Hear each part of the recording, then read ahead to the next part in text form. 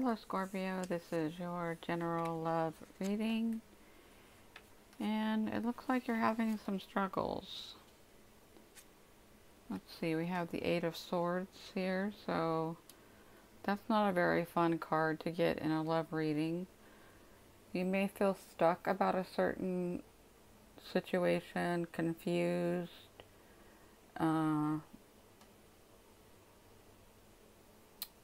what's holding you back from being happy in a relationship is what I'm getting.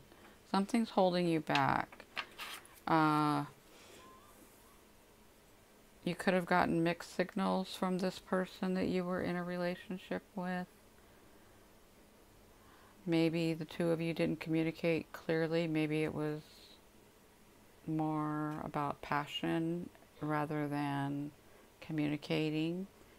Okay, so somebody lied in this situation, and that definitely confused you because you thought something was on track. So now you have a decision to make. Okay, the Emperor. So the Emperor is about somebody who has a plan and they want things to go according to that plan. They, whether it's love or business, they make that plan, they go after what they want. And it could have been that you did this. It was like you had the perfect plan, you had the perfect person, and now everything's gone to shit. So it's like this life-altering decision that you're in, but you have to get into the right headspace before you can move forward. I do have the Lovers here, so it could be that you have a new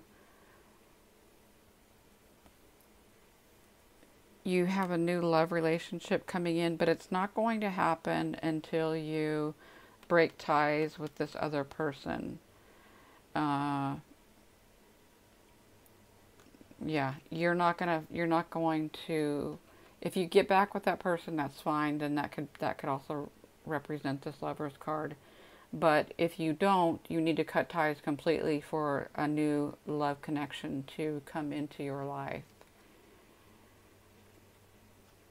And then you have the Three of Wands, which is about really knowing what you want, knowing what a healthy relationship looks like, and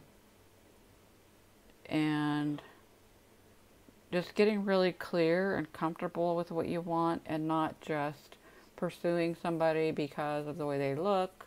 I'm not saying you did that, but it's just an example. You know, we can become really enamored with somebody because they're very charming or because they're very good in bed, but that may not lead to the long-term situation that you're really looking for. So get clear, get comfortable with what you want, and that way this plan and this vision that you had can actually come to fruition. I think that's what I think those tie together very well. We have the Knight of Pentacles also. So the Pentacles is a really slow moving kind of energy, and it's about being very patient. It's also a sign of loyalty. So this new person coming in could be a very loyal person, but they're not going to come in at a rapid pace. They're going to come in and they're going to show you the Pentacles is about putting in the effort and showing up the way that they think that you should show up, and the way that they show up is going to reflect on what they want in a relationship.